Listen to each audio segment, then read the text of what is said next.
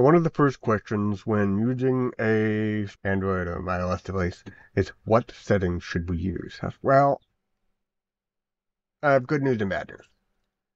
The good news is that you can usually just set it up and forget it. The bad news is it's not going to magically make everything look great. The camera apps themselves are usually pretty good at kind of guessing what it is you need at any given moment based on lighting and composition, but that doesn't mean they always get it right. That is a more advanced topic. What I want to do right now is just make sure that you have the settings on the phone that will give you footage that is usable in the most situations later. I have an iPad, the only device I have access to right now, but it'll let us see the settings in iOS. So you go into settings, scroll down to camera. Here are your camera settings. We're going to start with record video, the second option from the top. Record video usually defaults to 1080p 30. So 1080p is the resolution and 30 frames per second the number of pictures per second of video. 1080p 30 is your normal video. Even if I'm delivering a final video in 1080, I tend to shoot in 4K because then I can zoom in on that shot without losing much quality. You can still do that in 1080. People are kind of used to it these days, but I shoot at 4K for higher quality. Now, I also tend to shoot at 4K 60, and 60 frames per second lets me slow down the footage by 50% to get a really smooth slow motion for free. So if I'm shooting B-roll, I'm almost always shooting in 4K 60. If your phone doesn't have the option for 4K, or if you want to save space, then you're going to be going back and forth most likely between 1080p 30 and 1080 60. So we'll just leave it where I tend to have it at 4K 60. Now that's going to chew through your phone's storage pretty quickly, so be aware of that. Down towards the bottom here, I have video format control, and what that does is it gives you these options for these different video formats in the camera app itself, so you don't have to go back to settings. So I turn that on. Back to the regular settings here. Now that we know I want to shoot at 4K 60, let's go into formats right there at the top. And high efficiency is a much more compressed video, which makes it harder to edit later.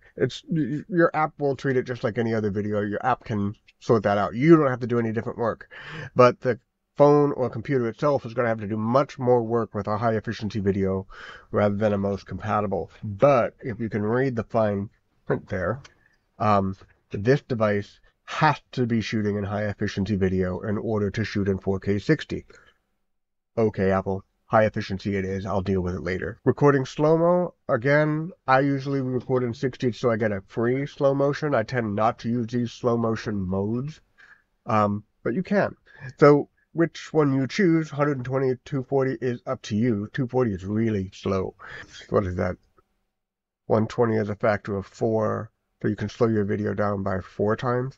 And 240, I guess, then is a factor of 8. You can slow your video down to really slow motion. It's not going to be bullet time like the Matrix, but it'll be pretty slow. It's pretty cool that it can do that. But look at the file sizes listed below. For the file size alone, I tend to leave it at 120 because I'm not going to be using 240. And if I am, I'm going to go in, change those settings just for that shot, and then change them back. Grid will put the rule of thirds grid on the screen for you. Smart HDR in this case is applying only to photos, and this device doesn't shoot HDR video, high dynamic range video. So you can leave Smart HDR on and your photos will look nicer, but you do not want to be shooting in high dynamic range video. It'll look great on your device, your phone, but when you try and use it in an editing program or show it to someone else, then you can run into problems. So turn HDR off.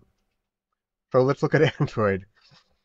Now, Android devices have kind of an issue that iOS devices don't have, and that is that each manufacturer has to do things kind of their own way. So Google phones and Samsung and Sony phones are all going to be a little bit different. However, the settings are all more or less the same. They might be called something slightly different or in a slightly different place, but they're the same sort of thing. So this is a Samsung device. This is an S23 Ultra. Wow, fancy, huh? My wallet's still not talking to me. On this device, there are some settings across the top that you can see there. So let's look at this one. That's the video size. and resolution. I have it set to UHD 60, ultra high definition or 4K, and then there's full HD, which is 1080, full HD 30, 1080p 30, so on. So you know me, I shoot in UHD 60 or 4K 60, so I can slow it down or zoom in if I want. So let's go into the settings here. Video stabilization I tend to leave on because I'm hand holding this phone a lot. You want to know where to turn that off though, because if you put the phone on a tripod and the stabilization is on, sometimes it can wander a little as this poor, confused stabilization tries to feel useful. Can mess things up. Grid lines, there it is. That gives you the rule of thirds grid. After a while you get used to it, you don't need it anymore, but it's handy as a reminder. Let's go into advanced video options. So here is HDR10, HDR10 plus, that's 10-bit plus, and that's what Samsung called it anyway. If your phone can shoot HDR, turn that off. It's not a better version of video, it's a different version of video. So it's like diesel and gasoline. They don't go in the same engines. So turn HDR off for now. High efficiency videos. This is high efficiency versus compatibility in iOS. Same thing. On the Samsung device, I have the option to prioritize video quality or prioritize saving space. Because of the kind of video that I'm shooting, I'm usually more interested in quality than saving space, so that's how I have that set. If you have the option, it's up to you. You may want to save space. Most people are going to notice the difference in the quality of the video. And those are the settings. Not too intimidating, right? Pretty simple. The rabbit hole goes a lot deeper, but we'll leave it there for now and handle all the other things about exposure control, framing, lighting, that kind of stuff. We'll look at that later. Those settings are safe. They'll get your device into the ballpark with the rest of the video that might be shot on things like the cinema camera and whatnot. So that'll get you started.